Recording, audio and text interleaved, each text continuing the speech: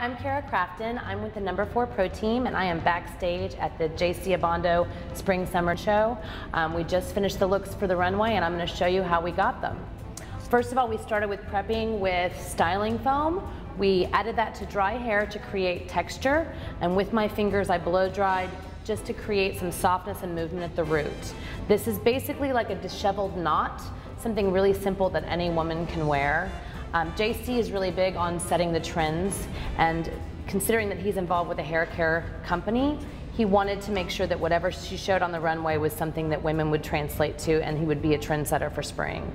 We're gonna start after we get the movement we want with the styling foam to play with pushing it back. I'm gonna start with a couple of bobby pins to create a little bit of softness. I want to make sure that I don't take it too tight.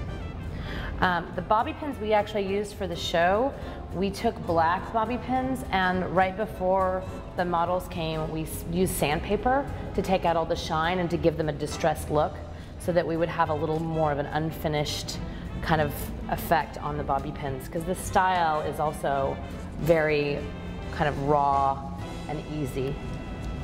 All right, I'm gonna go ahead and start pulling the hair up at the crown to create a pony. I want to make sure that I don't get it too tight and there's still a lot of softness and sort of a windswept look.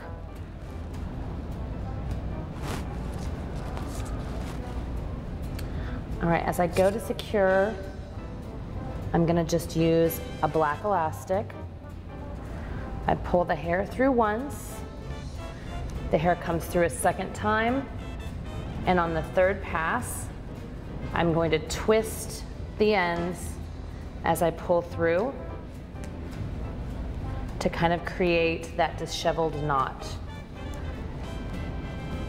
The whole idea is that it isn't perfect and that it has a very easygoing look to it. At this point, I'm just going to take some pins and play with placing it. Part of the ease of this is that you don't mind if the bobby pins show and the elastic. Let it just look very carefree.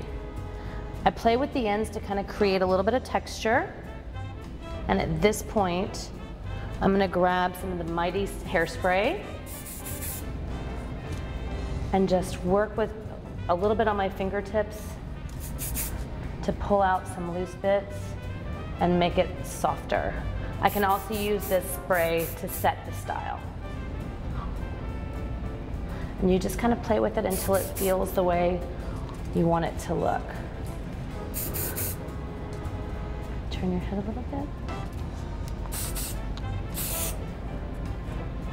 And there you have it.